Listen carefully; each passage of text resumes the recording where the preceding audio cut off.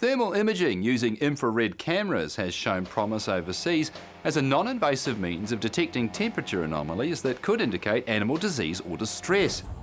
Here in New Zealand, AgResearch has developed this technology and is working with LIC to design a system to detect mastitis as cows arrive for milking at the dairy shed.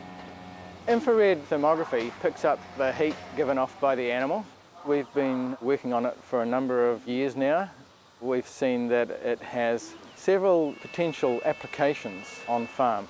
That's included looking at heat given off when cows are developing mastitis, looking at when an animal might be sick and having a temperature from that. We've looked at when animals are stressed or feeling pain, the heat distribution in their body changes at that time. And we've also looked at the heat given off by animals as a measure of how efficiently they're turning food into growth or production. 37.2. We've been looking at how animals give off heat, and we've seen that it has a number of potential benefits on farm. One is that it is non-invasive, so you can collect this information remotely. And now with the advent of increasing electronic ID, it makes that whole area of collecting information and identifying it back to animals remotely really quite simplified. It's been used more in research situations and on farm so far, and here at LIC we're trying it on a commercial farm.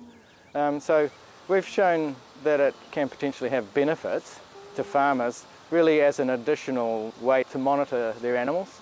And the reduction in costs of cameras, electronic ID, as I mentioned, has meant that it's probably timely now when, it could well be taken up into a commercial situation. So we've sort of shown some of the potential research-wise, and then companies like LIC are going to look at whether, it has practical to link in with their systems, and be put out into, wider distribution on farms.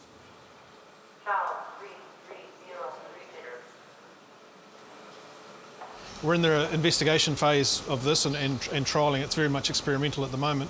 Ultimately, probably on farm, it would be a tool for farmers to use as a screening tool for mastitis. Without looking at all the data, and we don't have the data yet, we don't think it's going to be some silver bullet for solving mastitis, but it'll offer another pair of eyes for farmers looking to manage mastitis on farm, and hopefully, hopefully show these cows up earlier than what they're picking them up now, and hopefully treat them earlier, so that means sort of more milk in the vat at the end of the day. This is actually a cow that has got mastitis, and this is a heat signature for this particular cow. This is the sort of images that the scientists look at evaluating, and looking at a computer system that will evaluate that heat signature automatically. When it comes to the commercial aspect of it, I don't think farmers will have a shot of this on their screen in their cow shed. What'll happen, it'll all happen behind the scenes. One of the pluses of this is we've already got our Easy Heat camera system that we're trialling and developing at the moment, and that's hooked into our ProTrack system. So we can see this further camera technology hooking into a ProTrack system or a farm automation system quite easily. So that way, it's less for farmers to do.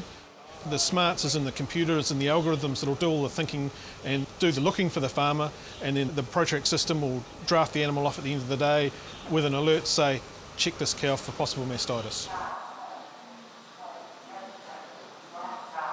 We're looking at mastitis initially to start with. That's probably the one with the biggest payoff for farmers. The other areas that we're possibly looking at with this technology is other animal health aspects. Until we start collecting some of these images and looking at the data and tying it in with what's actually happening on farm with these animals, see what else we can actually use the thermal imaging for. Possibly another one that is lameness or potential lameness. So we might have to point the camera looking at the cow's legs in that area and seeing what we can pick up there.